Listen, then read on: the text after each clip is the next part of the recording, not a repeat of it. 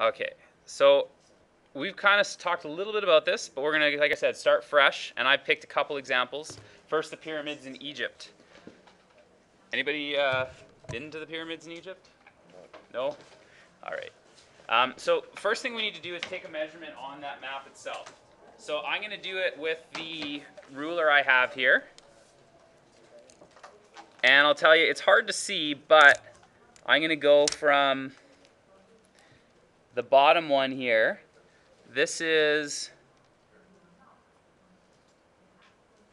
if I measure that out, on my ruler, that's 2 centimeters.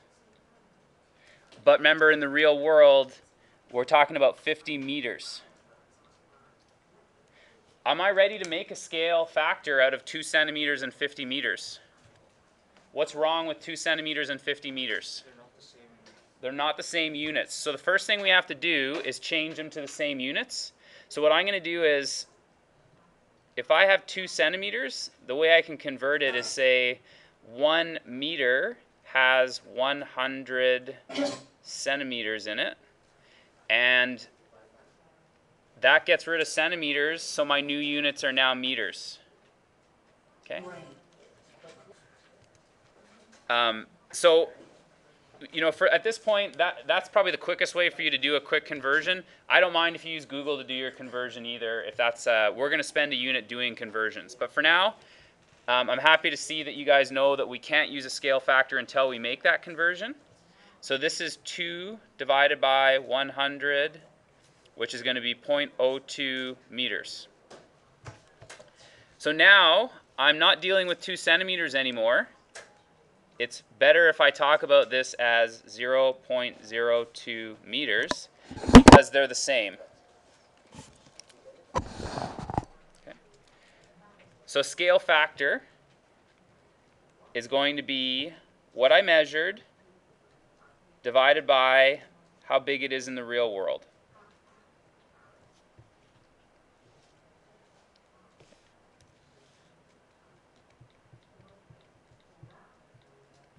Okay, so this is my scale diagram, or sorry, my scale factor. Now I can use it to figure out the size of these things in real life. So I'll take that measurement off the diagram. And this is, I don't know if this looks like the Great Pyramid in Giza. I'm pretty sure that's the one that I copied off the map.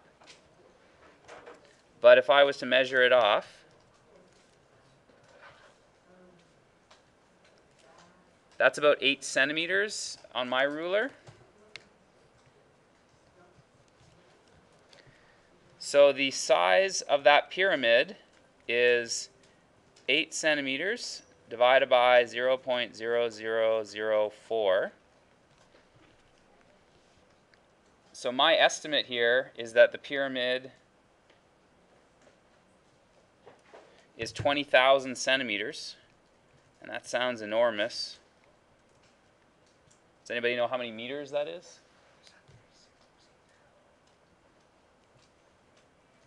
That's 200 meters. Okay.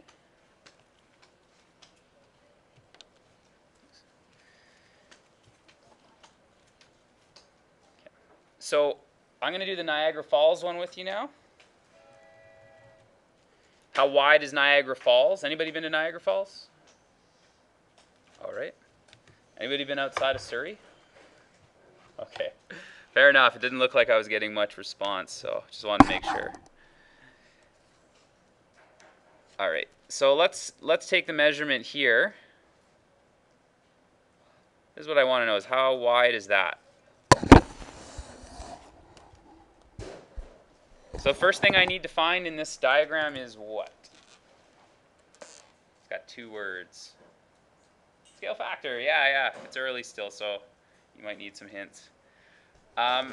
It tells me that I have 100 meters, and if I measure it out, 100 meters, I'm going to say that's at 2.3 centimeters is 100 meters.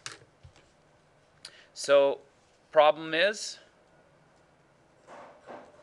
what's the problem right now? They're centimeters and meters, so we're going to switch them. 2.3 centimeters. 1 meter has 100 centimeters. So that means I have 0.023 meters. And again, that's the one I want to work with because I have meters in both diagrams. So the scale factor is 0.023 divided by 100 because both of them are in meters.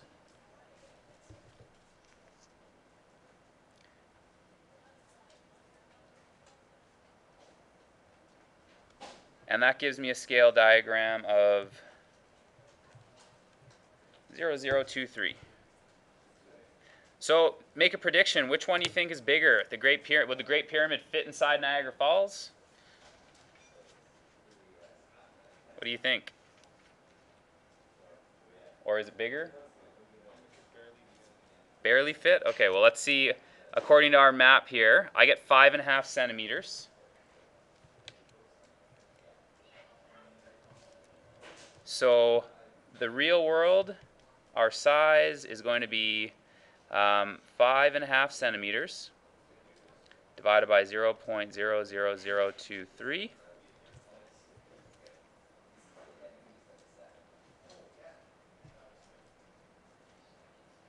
And that's 23,913. 239 meters.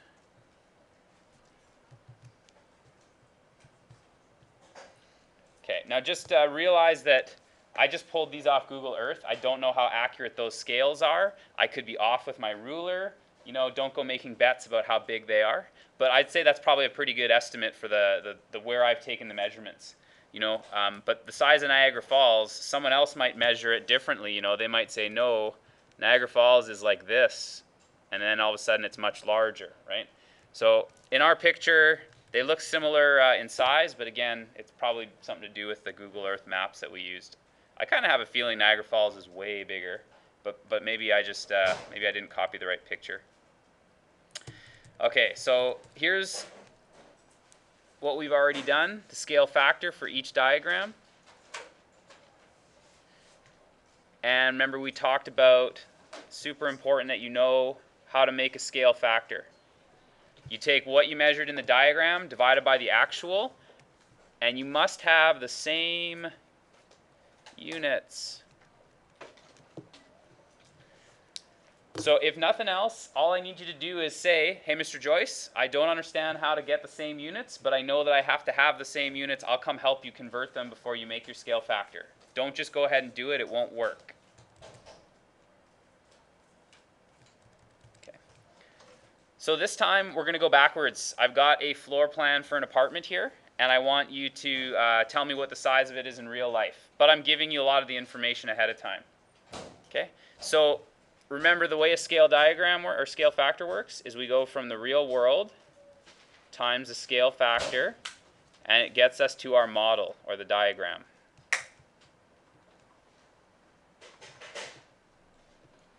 So when I want to go to the real world,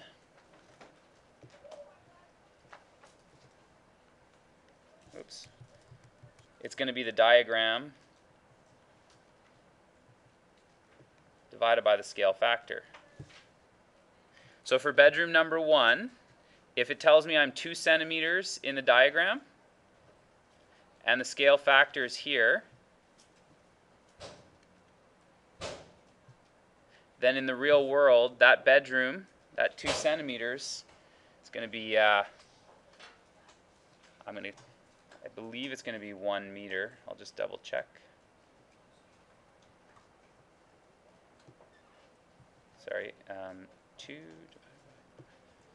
Sorry, 4 meters.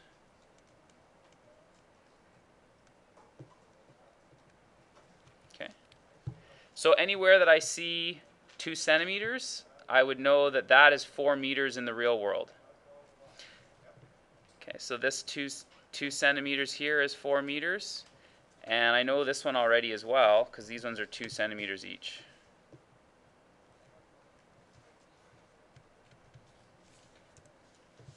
Okay, and it looks like this is also 4 meters.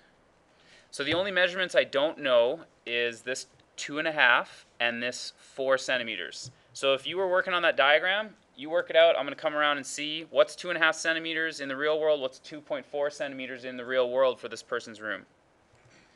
Okay, so if you had 2.4 centimeters and the scale factor is 0.005, you're going to end up at 480 centimeters.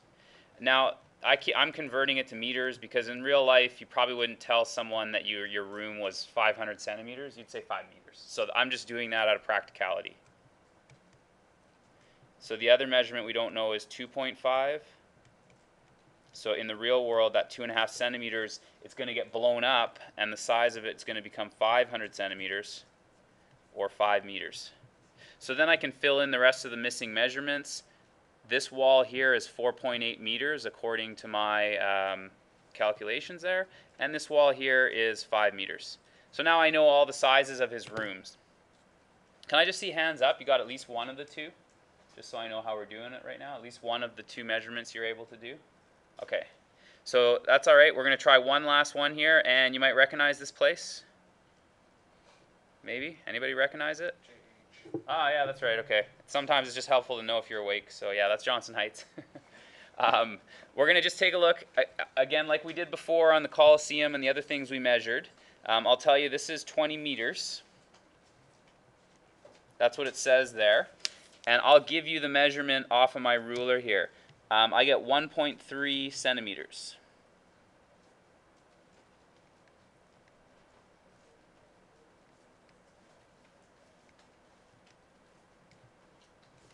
So what I want to know is what are the dimensions of Johnson Heights, and I'll show you, since you don't have access to my picture here, I'll measure it off for you. The width there is 15 centimeters. And let's see here. The height of it is going to be about 5.5 centimeters. Can you guys find my car in the parking lot there? I don't know. It's probably one of these. Anyways. Okay, so as we practiced before, I'll come around and give you a hand because I know it's not the easiest thing, but lay it out for me. You got all these numbers. The first job you got to do before you can make any sense of them is to find a what? Right, scale factor. That's the first step you should be finding, is what is the scale factor? Tell me something important about when you measure a scale factor. What's super important? Match the units.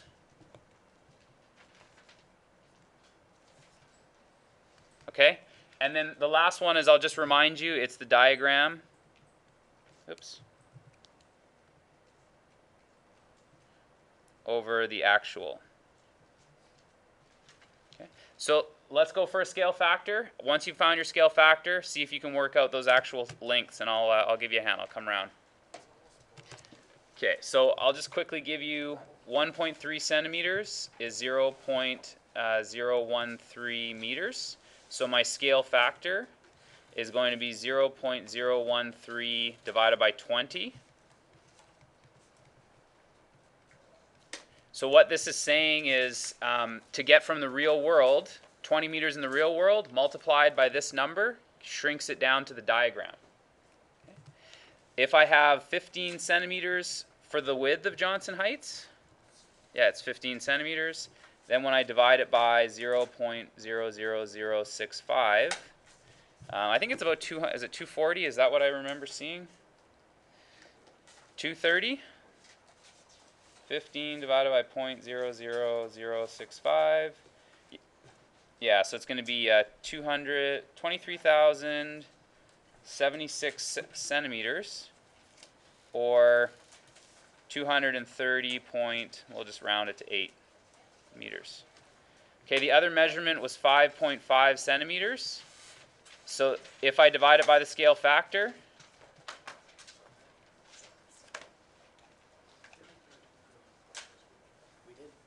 I'm going to be at 8,461.5. which I'll just call 84.6 meters. Okay. So there are the questions we're going to work on together just to see how we're doing with scale factor. Again, remember Monday will be the last day for you to get your measurements of the school for our school map.